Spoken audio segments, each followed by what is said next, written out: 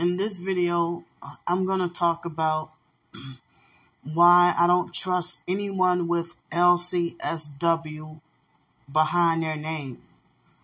You know, with that title behind their name, it makes, the moment I see that, it makes me want to flee. Want to know why? Because of my foster care abuse experiences in the foster care system. I'm traumatized by the fake social workers. You know, and in my experience, the social workers that condoned the foster mom's abuse, they were the ones who stayed for years.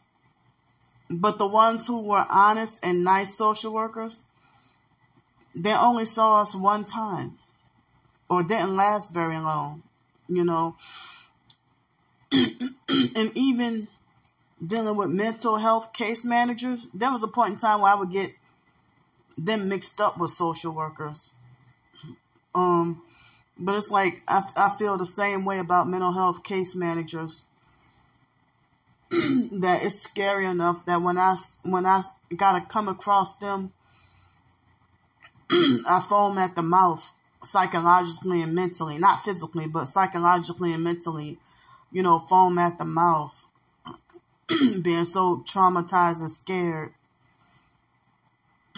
And so, it's really frightening, the fact that they get paid to ruin lives and control you and stuff like that. And a lot of them are narcissistic abusers who are feminists and practice witchcraft and new age and occultism and stuff like that.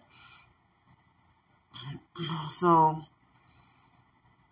I'm glad that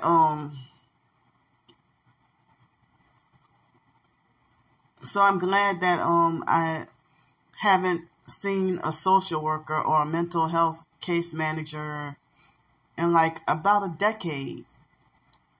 And mental health therapists too. Like all the mental health system, all the foster care, social workers, CPS, they're all trash. Psychiatrists, court judges, lawyers,